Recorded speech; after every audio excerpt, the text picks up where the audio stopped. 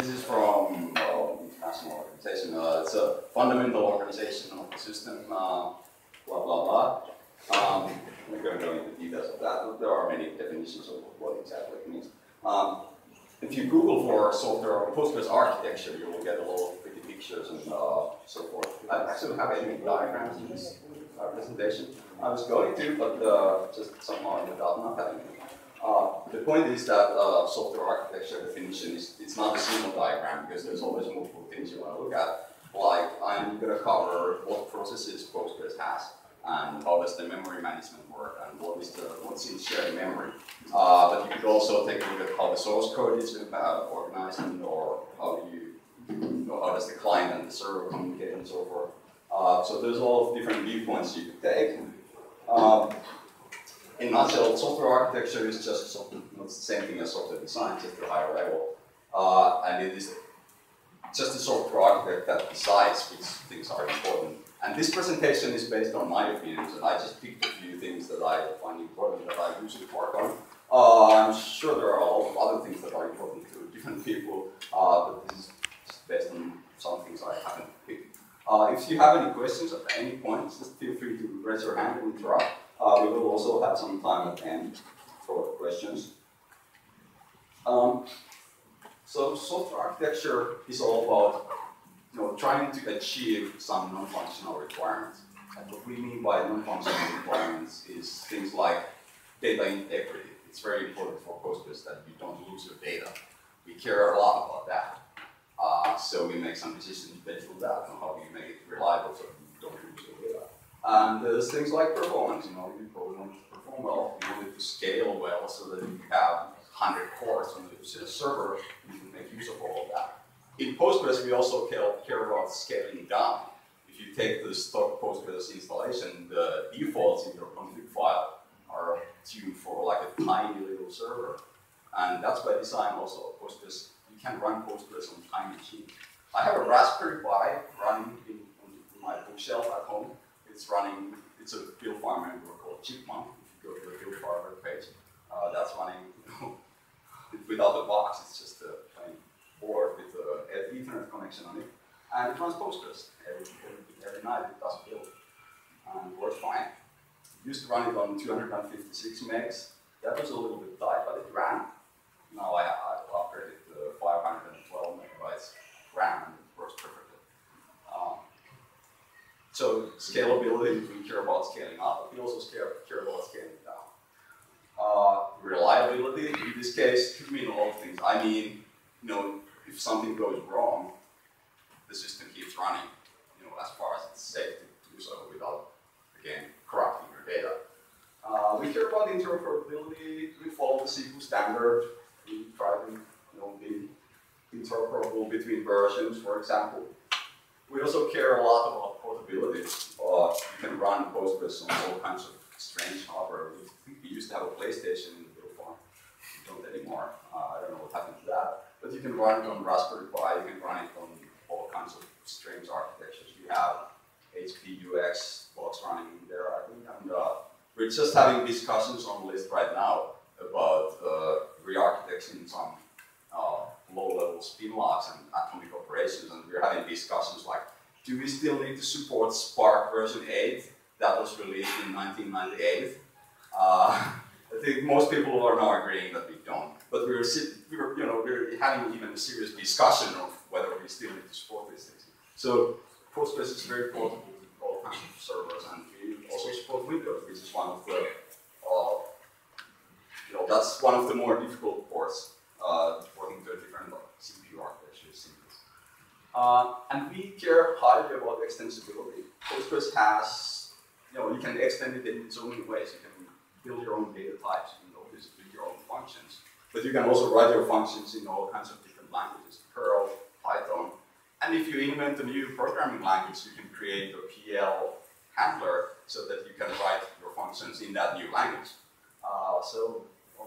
I hope someone will write PL languages for Go and whatnot, all kinds of new interesting languages coming up. I don't think anyone has done that yet, but that would be completely doable. We care about maintainability. We reject a lot of patches that improve performance, for example, if it makes the code messy.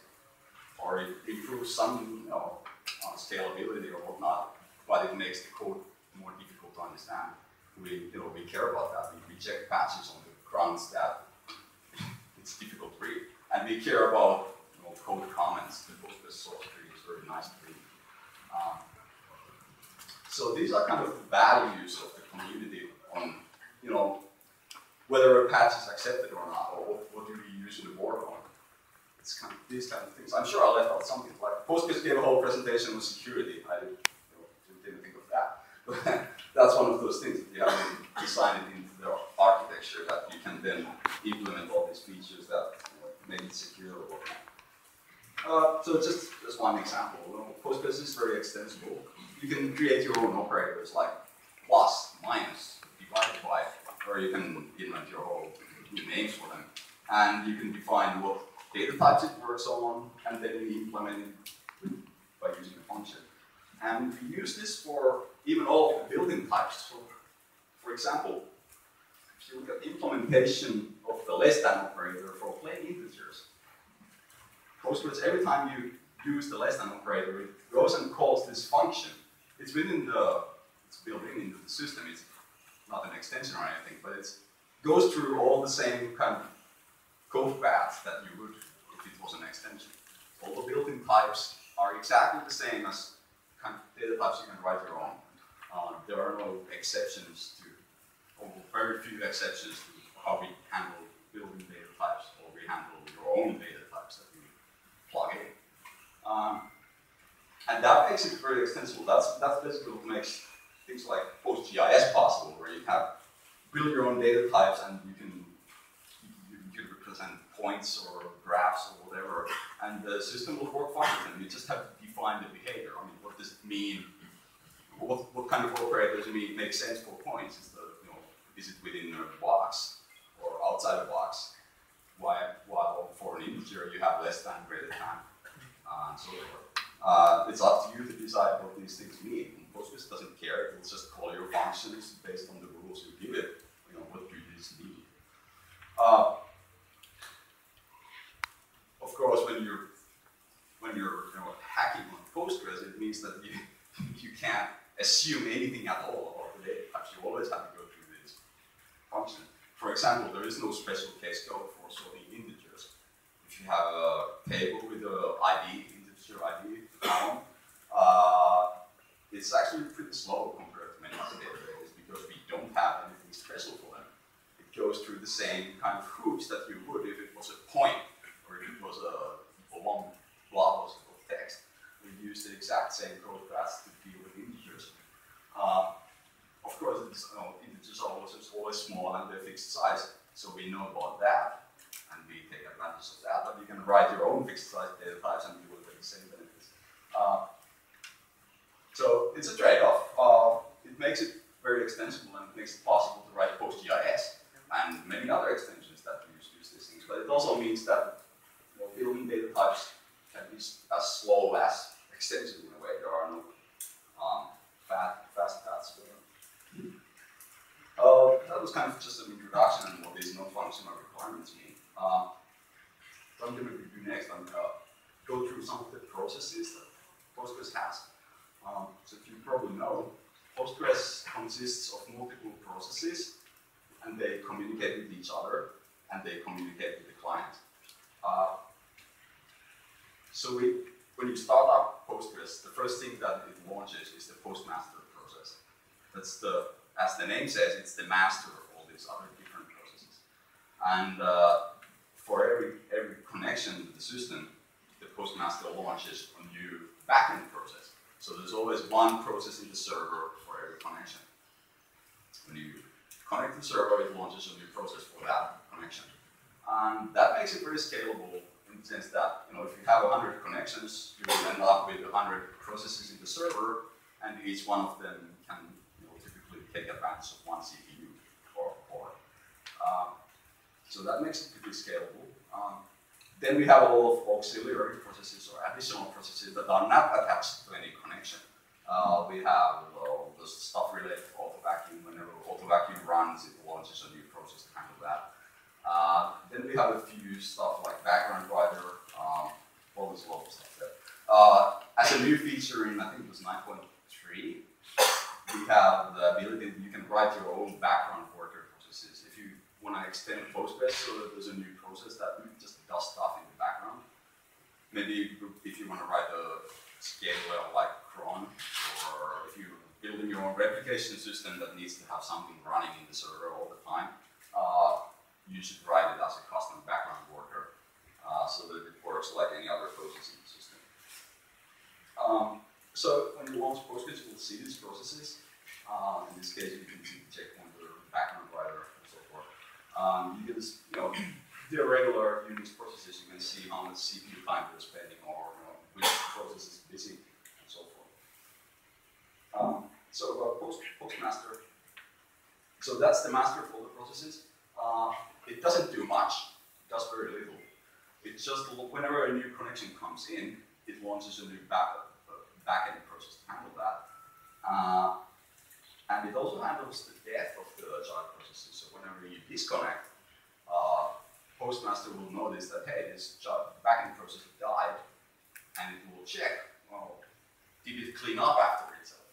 And if the backend process did not clean up nicely, if it crashed, then the Postmaster will realize, oh, oops, one of these backend processes crashed, and we don't know what it's doing. It might have been in the middle of modifying a page or doing something dangerous. So it will shut down the whole system so that you don't lose your data or you don't corrupt your data. So that's very important for data integrity. You have this Postmaster process that will shut down the system relatively safely if something goes wrong. So for the Postmaster process itself, it's very important that it's reliable because we rely on that to be there. If something else goes wrong, the Postmaster is responsible for killing everyone else and shutting down the system safely. So it's very important that the Postmaster never dies itself. If it will, then the backend processes will notice that and they will kill themselves eventually.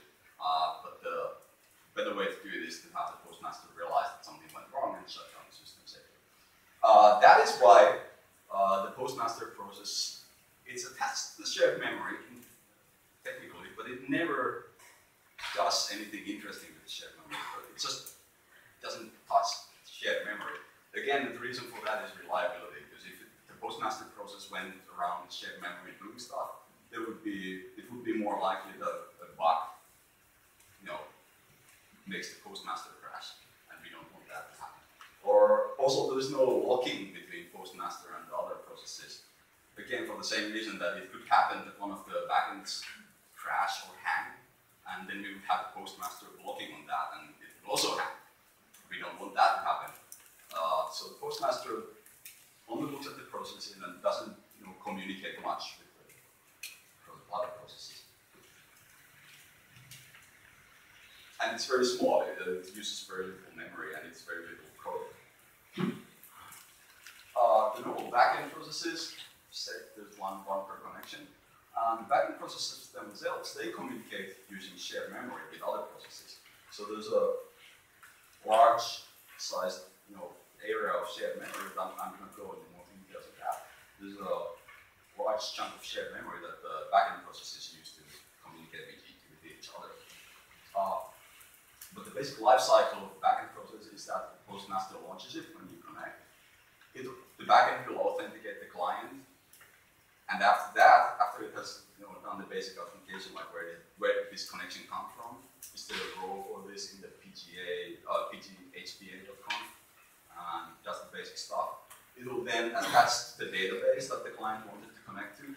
It's part of the Starter packet that the client sends. And after it's attached to the database and verified that you're allowed to connect to that database, you can then start to execute queries. And we'll just go into a loop where query comes in from the client, it executes it, sends the result back, and then the next query sends the result back. Until it's time to disconnect, or the client disconnects, or something goes wrong in the backend, it will shut itself down. It will detach from shared memory, so that the Postmaster sees that it was a clean shutdown, and then it will exit. And when you launch a new connection, then your backend will be spawned. Then there are a few special processes. When you do crash recovery, if your system crashes or you pull the power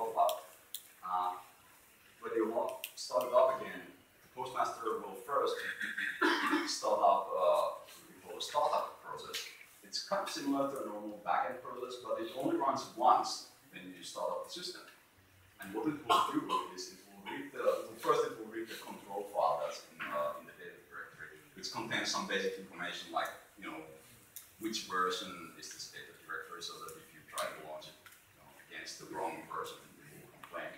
And it will read basic stuff like, well, what is the locale and encoding, stuff like that. But more importantly, it contains the pointer to the latest checkpoint. And it will determine if you need to do while recovery, if you need to read the logs. And then it will go ahead and read the logs and replay all the while recovery keys. And that's the responsibility of the startup process. It doesn't do much else. Once it's done with the startup, with the while recovery, the startup process will exit. And the postmaster notices that, okay, the startup process died. It will check the return code, and if it was successful, then it will launch the rest of the system. It will open and start to listen to connections. So the startup process is responsible for bringing the system up to the point that it's safe for the clients to connect. If you run streaming replication, or any kind of replication, you will see the startup process running all the time because you're continuously in recovery. You keep applying the logs as they arrive. So in that case, the startup process will be there until you promote the server. At that point, the startup process will exit and let the system open up for write connections. Then we have a few more processes. You can see the background writer and the while writer. These are kind of not that important. They're not attached to any particular database. The only reason these exist is performance. The background writer scans the buffer pool and writes out the dirty pages. And the purpose of that is that whenever a backend needs to read in something, otherwise the buffer pool would be just full of dirty pages, and now the backend has to write a dirty page first to make room for a new one. So the background writer just goes and scans and flushes out these buffers. But if you, for example, suspend that process or it somehow hangs, the system will continue to function fine. And in many cases, you probably won't even notice. It just means that the backends have to do more work that otherwise the background worker.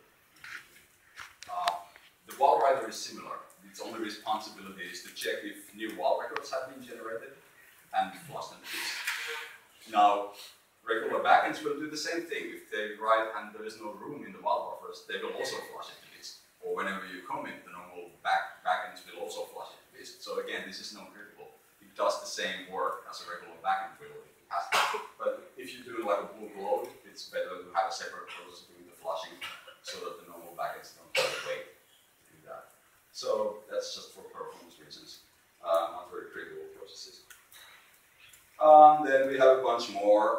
We have the stats collector that is responsible for collecting counter information from backends. Like whenever you run a query, we keep a counter of how many queries have been run and how many transactions have been processed. If you look at the PG stats, PG stat, what's it called, PG stat something, you can see these numbers.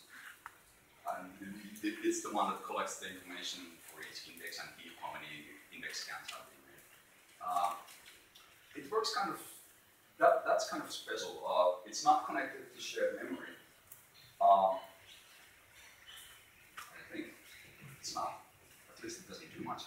The way the stats are collected is that the other backends will send a message using it's actually a UDP message to the stats collector that contains new information, and the stats collector will accumulate the messages from all of the backends.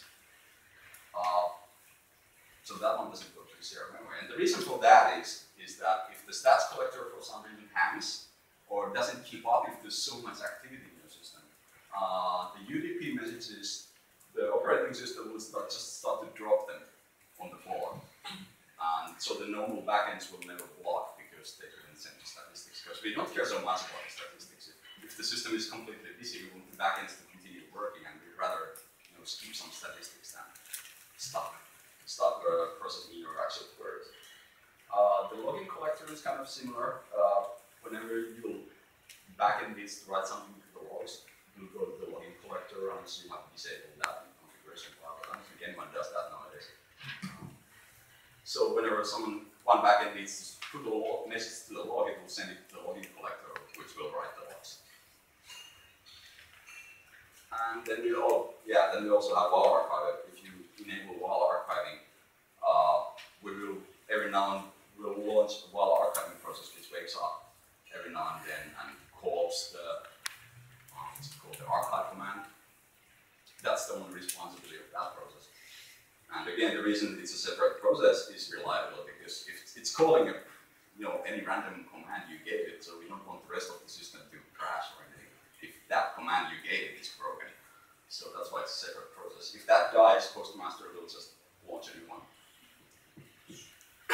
So that's about processes. I'm going to continue with the shared memory. We have, as I said, backends use shared memory to communicate with each other. It's allocated when you launch the system. It's fixed size.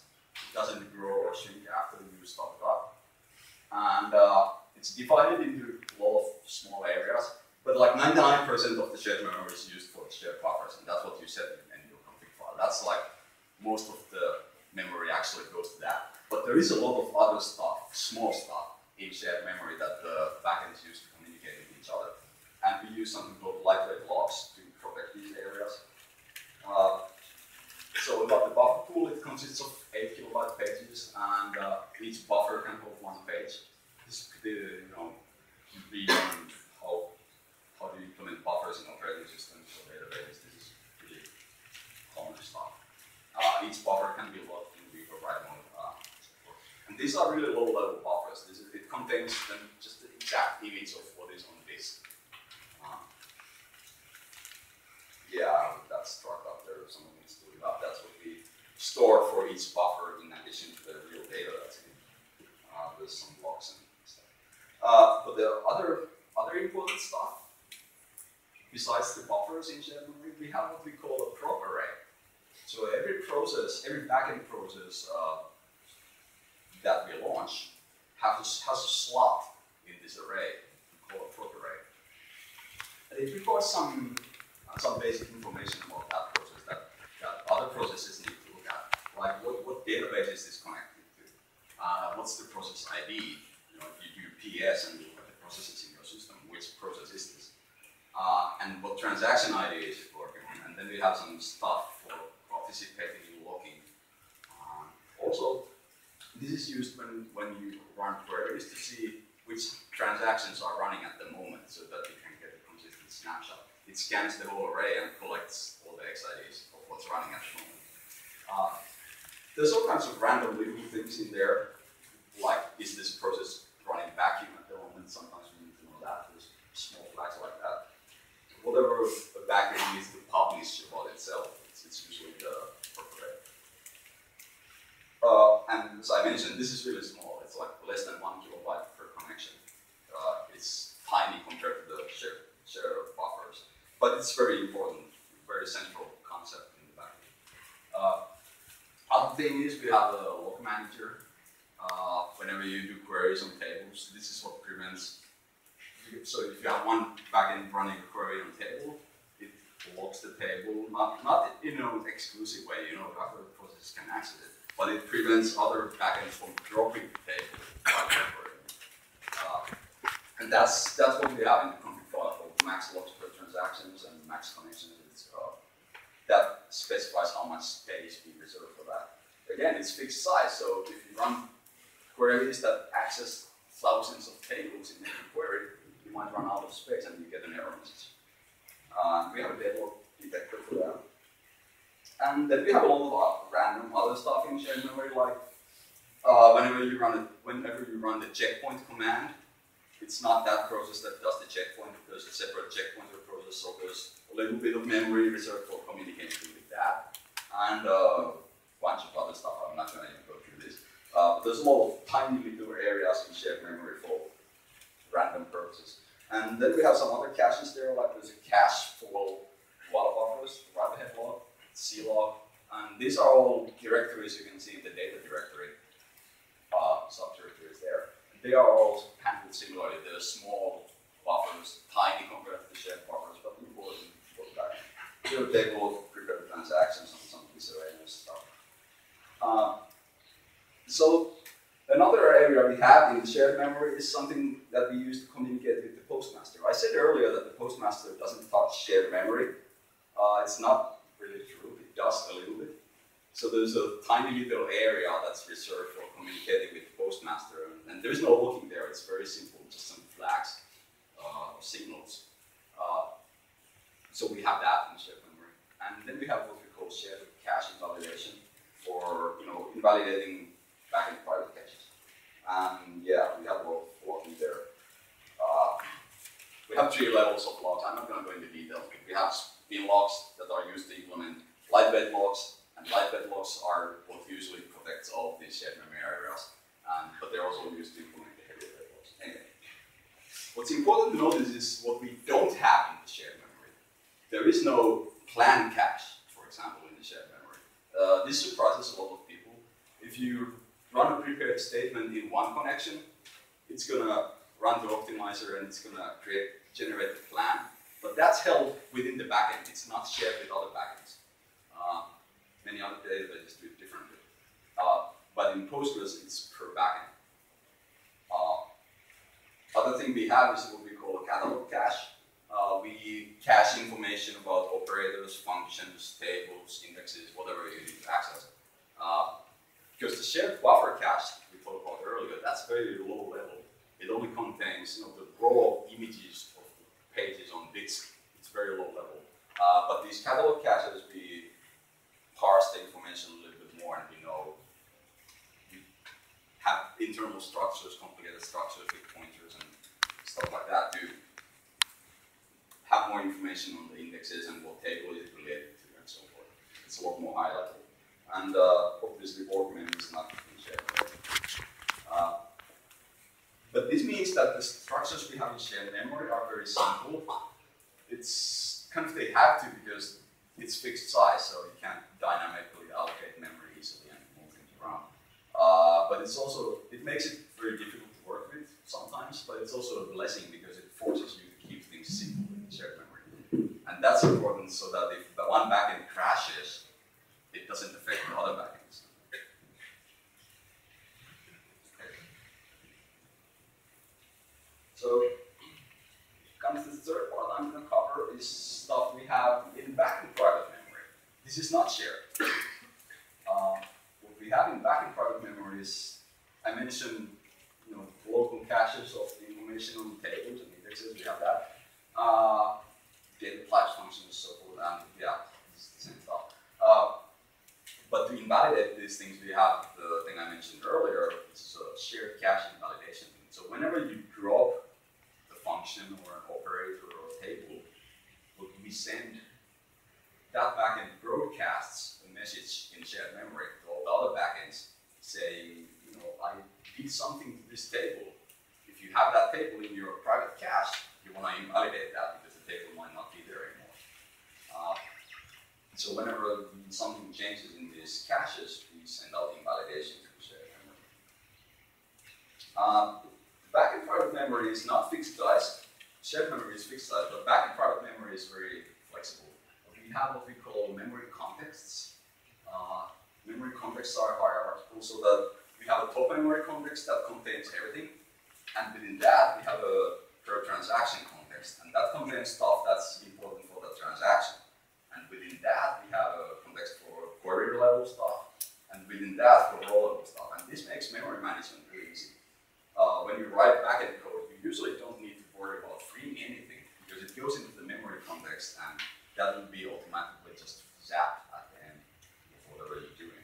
And it also means that it's pretty easy to actually write C functions, extensions in C in Postgres.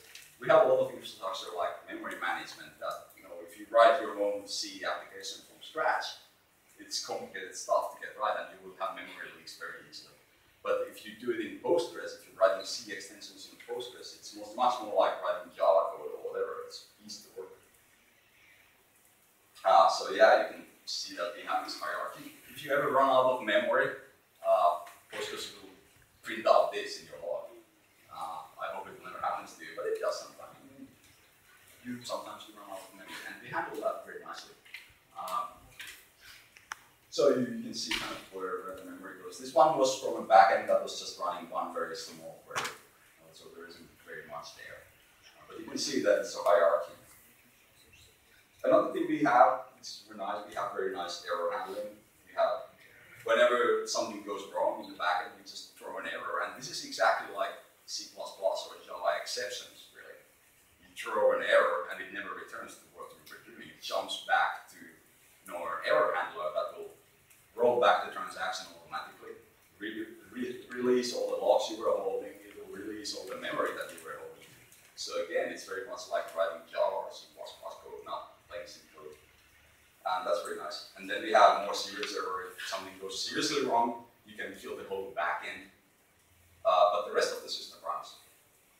And then we have panics, which you hopefully will never see. If something goes seriously wrong, then you can panic and bring down the whole server. So, in summary, it's very easy to work on the backend because we have these memory contexts, we have very robust error handling. It's very easy to write C code in the backend. Usually, you don't need to worry about shared memory at all if you write your own code because it will just all run within the backend and all the difficult stuff is taken care of for you. And that makes it really robust when you write your own C extensions. So that's all I have. This could go on forever. It's a broad topic. It's just some basic stuff I want to cover. Questions? Yes? If you have background workers, we can write now from my point of view. And if I want some trigger to set some information to the background worker, yeah.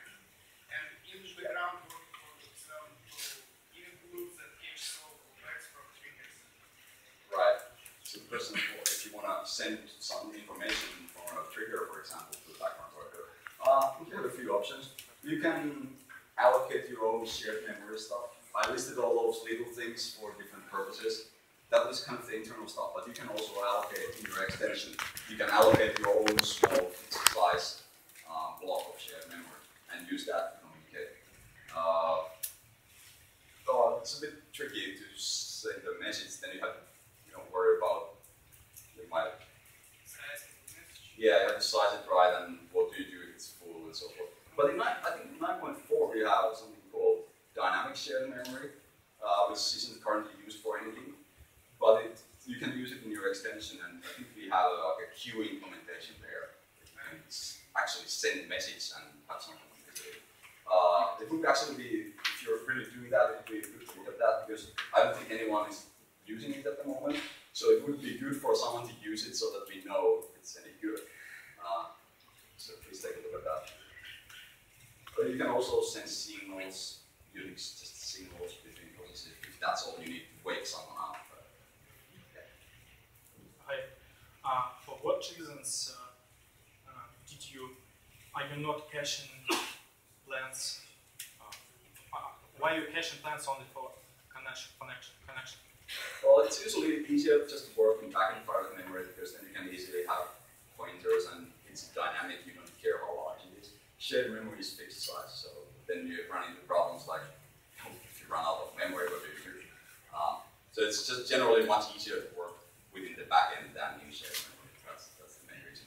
But doesn't it affect performance for other connections Yes. that could use the plans more effectively? Sure, yeah, it's a trade-off. If it was shared, then when a new backend launches up, giving plans. Yes, and it also means that you waste more memory if you have 100 connections and they all have the same plan in their own cache. You lose some, it's wasted memory basically. But it's a trade-off. Usually they're very small, so you don't really care. And if you are using prepared statements, right, you just plan them once when the backend launches, and then you reuse them a million times, so it really doesn't matter. It's one of the reasons with Postgres you really want to use a connection pooler. If, not launch one connection, run one query and kill it, because that gets expensive. Because all of these caches are within backend private memory, that's a big reason why it's so slow to launch a new process. Yeah. Thank you very much. It was very interesting. I have a question related to process architecture. Yeah. As I see, there is not much parallel stuff you can do in Postgres.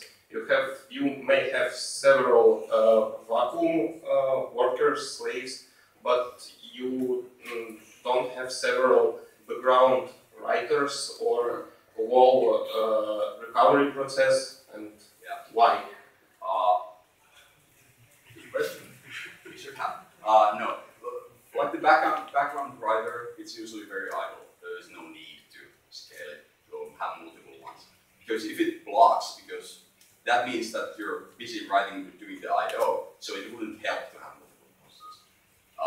Same with the WAL writer. If that blocks, it means that it's actually flushing stuff to disk, and the disk is way slower than how fast it can send stuff to disk. So for those two things, you don't need it. For the startup process, yeah, that is something we will hopefully address at some point. It's true, the WAL recovery is single-threaded. It's single process running a single thread. So we could speed that up a lot if we had multiple processes doing it in parallel. It's kind of difficult because there can be dependencies between different WAL records, so you need some bookkeeping to make it work. But hopefully we'll do that eventually. And it would be doable. It would just have multiple startup processes, and then they would communicate and decide who does what. It's no fundamental reason we couldn't do it, but it's a lot of programming. And it hasn't been necessary up to this point. Thank you. And the second question is related to inter-process communication. You have mentioned lightweight spin locks. It's something like Oracle latches, indexes. Yes. Yeah. The mutex is, yeah. Not sure what term. I mean, does process really spins on the CPU, not yields it? So the lowest level locks are spin locks, and yeah, you really do spin. It's a busy way to. But we use that only to protect like very short, few lines of code, very short segments, and we use those to implement the higher level locks. The lightweight locks are different. We have proper queuing for them, and use sleep, and we have shared and exclusive modes, and they are really handy. We don't have deadlock detection for them, and we don't need to usually only have all the few locks at the same time. And then we use those locks to implement the even higher level locks for the user. In 9.5, Andres Freund is working on atomic operations, so the lightweight locks will hopefully use those system platforms that support them. That basically make them more scalable. That's what it's all about. And in some cases, you can get rid of the spin lock if you can use an atomic operation, just a single assembler instruction instead. But we'll see where that goes. But please tell us something more in detail about changes planned for 9.4 and 9.5. Both future architectural changes for 9.4 and 9.5. Yeah, so there has been any big. Let's do a talk. Yeah. So what are we going to do in the future? I can't think of much. I think in the future, Robert Haas is working on doing parallel query. That will, for example, if it's the same architecture, we're just going to have more processes that are like worker processes, and they will communicate through shared memory with the backend processes. It doesn't really change the overall big picture. It stays the same. I can't think of any big architectural changes coming up. That's usually a good sign that the architecture is good. You don't need to change it all. More questions?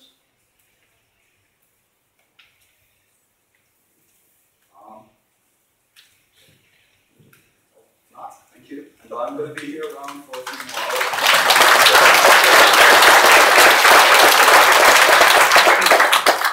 Yeah, thank you, Heikki, for coming to Russia to St. Petersburg to speak at our conference.